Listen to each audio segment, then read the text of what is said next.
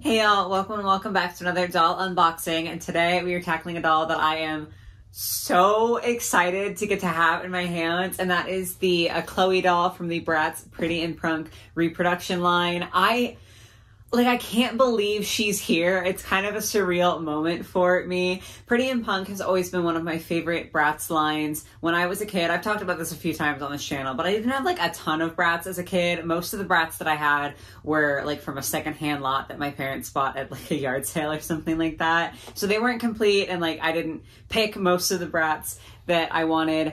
I don't remember when I first saw this one. I don't know if it was when I was a kid or if I was like a teenager at that point, but I've always thought that this was such a fun line, such a well-designed line. And the thing is like the non-reproduction ones, very expensive on the secondhand market, especially Cloe. Cloe is by far my favorite because of the hair. I think her hair is just so beautiful, and I'm so excited that Bratz decided to reproduce this line because now I have the opportunity to have her. Like, I know she's not the OG, and I know for some people that makes a big difference. I don't care. I'm so excited to have her. Like, I understand if you do feel that way. I'm not judging you, but for me, this is good enough, and I'm just really excited. Also, I'm very excited because I had pre-ordered her on Amazon literally the second that listing went up. Like, I was on it. I was ready. As soon as I could find her, she was pre-ordered. I waited like a whole month and a half for Amazon to say that she was going to be delivered. She was shipped, allegedly. Like, it said, your delivery is scheduled for today. She's shipped. She's coming out to you. And then all of a sudden it was like, just kidding. It's actually going to be another like 2 months before we can get her out to you. So I went to the LOL Surprise website, and thankfully MGA had her in stock.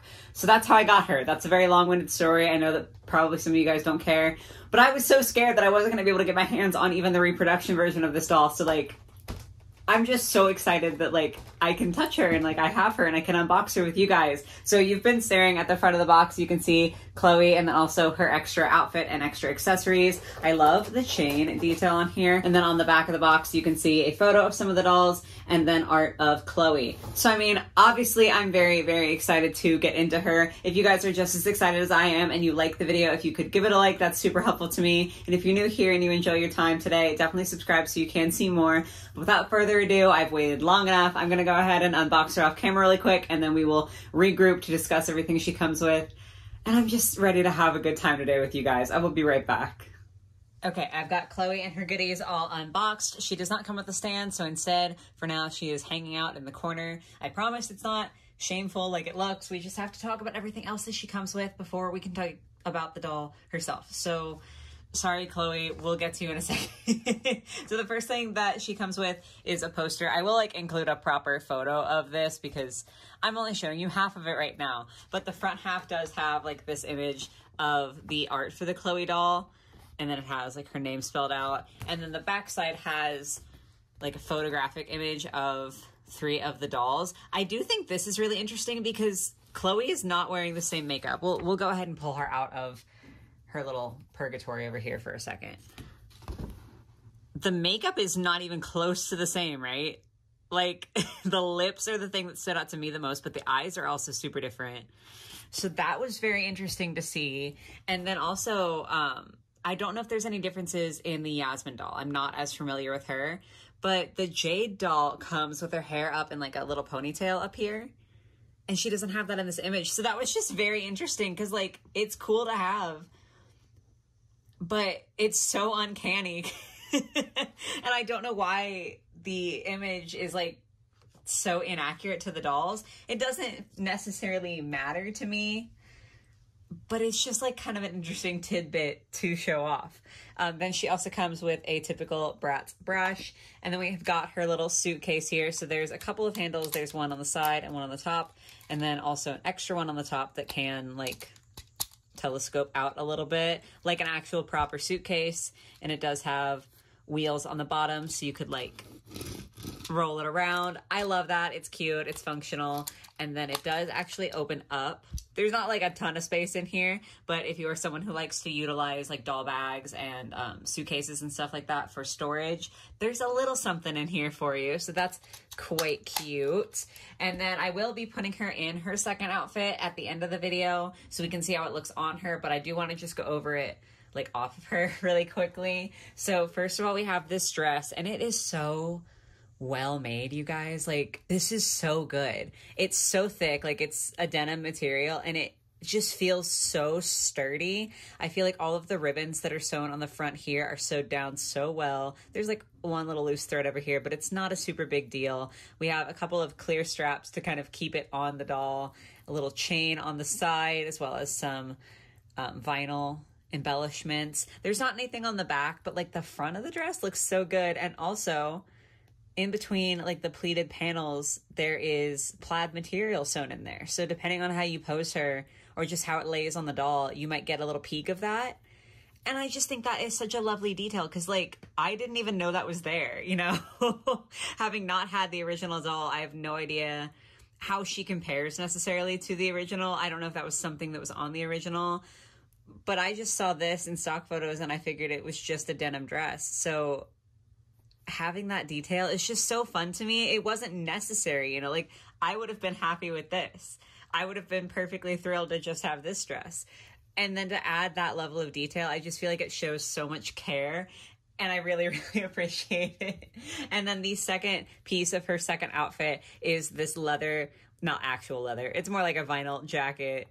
And again, it feels so like thick and sturdy. And then it does have like a proper closure in the front here. So you can see each of these actually buckles in, and you have to like unbuckle them so that you can then open the jacket. I probably have a T-tie or something on here. I do, sorry. That was supposed to be a big fun reveal and I just didn't do my job well enough.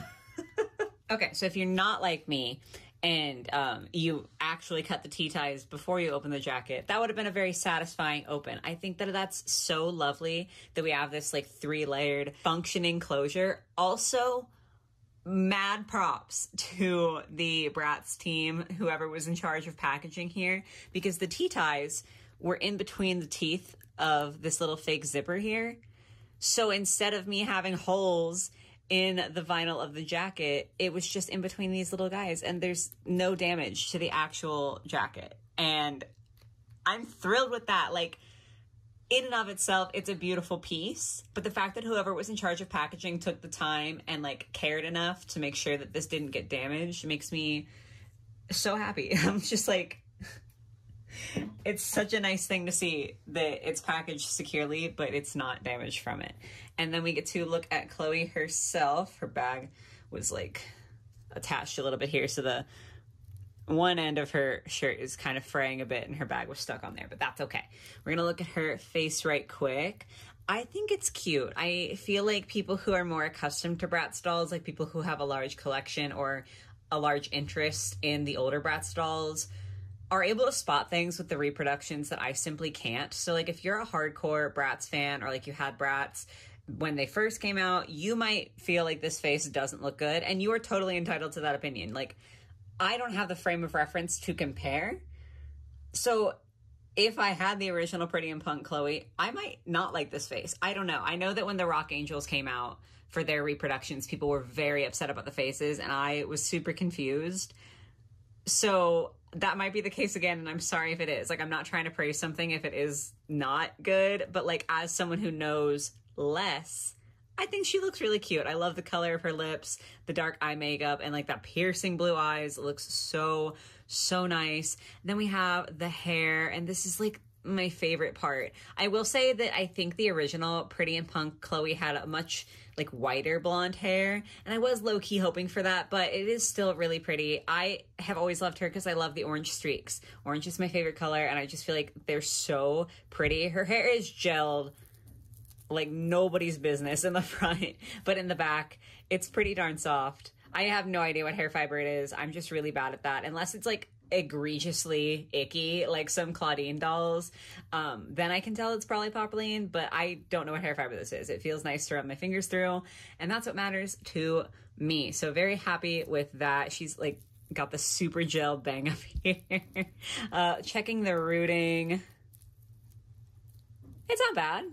There's like a couple spots that maybe could have used a plug, but it's really not bad at all. And I couldn't see her scalp in like the areas that aren't gelled and a mess. So that's what matters to me. Then we get down to her shirt, and I just think this is such a fun little cut, like the off the shoulder with the London printed on. And then we've got a few different fabrics here. There's like a mesh and then a ribbon and then a vinyl collar with the studs on it. It's just so much detail, and I'm just so excited. She just looks so cute. I'm very happy. I did say and show you before that like this little bit is fraying. I'm gonna see if I can just like pop that off because it's bothering me. Okay, well, it's not perfect, but I can just cut that off. And given that it's the Pretty and Punk line, her neckline in the back is also pretty messed up. I don't know if that's intentional or not, but I do feel like there's some room for error in a punk line because it might look intentionally distressed instead of like bad distressed. Or maybe I'm just being too nice because I'm really excited about this doll. And then we do have like a fun little tie detail here as well at the bottom of the shirt, which I also didn't realize was a thing. And like, it's just so fun because it's just an extra layer of detail. And then of course we have got the jeans. So we've got a matching kind of waistband to how her like choker is that's attached to the shirt. I can't use terms today. I'm so sorry. Like I'm like choker, then I'm like, that's not a choker technically. You know what I mean though. She has a matching waistband there. I missed like a little T-tie. I'll have to grab that. And then more denim for her pants. They are flared out, taking me back. And then we have like the Union Jack stripes across the front. Again, nothing on the back, but like the front is looking so good. And then her bag that she was carrying, this is super cute. There's like a vinyl strap, and then we have this red pattern with little vinyl accents, and it does open. And this one is like decently spacious for a doll bag. So again, if you want to store a little accessory for her in there, you absolutely could. Like, that's so cute. So I have to get her into her second outfit so we can see how that looks on her. I have very high hopes. So far, we're having a grand old time. Did I talk about the stickers? I just saw these. Did I talk about the stickers? I'm getting very forgetful lately. We've got a couple of stickers that you can pop onto her suitcase. Anyway, though, back to my train of thought. I'm going to go ahead and pop her into outfit number 2 so we can look at how that looks on the doll, and then we will do like final thoughts on everything. But you know, preemptively, I'm gonna say this is a good one. So far it's been good, which I love to be able to say, so give me 1 second. Okay, that process actually made me emotional for literally no good reason, but taking these pants off, I never had these exact pants as a kid, but like Bratz jeans in general, they were hard to get on and off. Like they're very tight to the hips, and like the feeling, I don't know why I'm so emotional about this, but the feeling of like trying to get her pants off so I can change her outfit and like that particular tug and struggle, like I had just a flashback to being younger and like playing with these dolls. And it's such like a positive and happy nostalgic feeling. Like I'm very emotional, but like I'm just a crier in general. Like I'll cry for anything. So it's not bad. It was just so cute, and like it gave me such a sense of happiness. And I feel like that is something that is so wonderful about reproduction dolls. Like obviously I love to see new dolls and new ideas and new creativity, but also reproduction dolls I feel like can capture so much of that, like nostalgia and the reminiscing. And even if you didn't have an exact doll, like I know a lot of people weren't able to have Bratz dolls or dolls in general when they were younger. Having a reproduction, I feel like, can kind of reclaim that for some people. So I'm very emotional. Sorry, that got really heavy, but like in a very good way. We can take a look more closely at her shoes now that they aren't covered up by jeans. They're very pointy. I cannot imagine being able to actually wear shoes like this. They're just hyper stylized and pretty fun. You know, like for a Bratz doll, I love these. I would never even want to attempt to wear something like this in person. But they look good on Chloe, and that's what counts. I also did forget to mention that she has little stud earrings in there. So yeah, that is how she is looking in outfit number 2. I think I definitely prefer outfit number 1. But this is also cute. Like I said, you can get like that little peek of the plaid in there. It's so good. And this jacket is just absolutely phenomenal.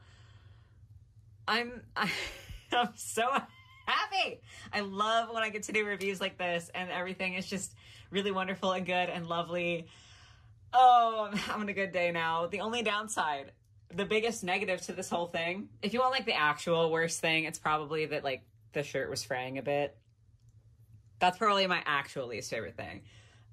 But my my least favorite thing is that this was such a fun experience that I want literally all of the other Pretty and Punk reproductions now. Like, I was kind of trying to limit myself to Cloe and maybe one other one, and now I'm like, I genuinely want all of them. This was so fun, and the fashions were so good and so high quality that I just want to be able to have more. Like, that's for sure my favorite thing. The quality of these pieces, like these pants and this dress and that jacket, they're so high quality. I'm just so excited about this. So this has been a very, very positive review, which is my favorite kind of review to get to do. I would love to hear from you guys if you have managed to like buy any of the Pretty and Punk repos, and specifically if you have Cloe also, what your thoughts were on her. And like, did you guys have this when you were younger? Okay, like someone needs to tell me how accurate this is compared to the original release. But yeah, I'm very excited. I hope you guys were able to enjoy the video. I hope you have a lovely rest of your day or your night or whatever it might be, and I will catch you in the next one. Bye, guys.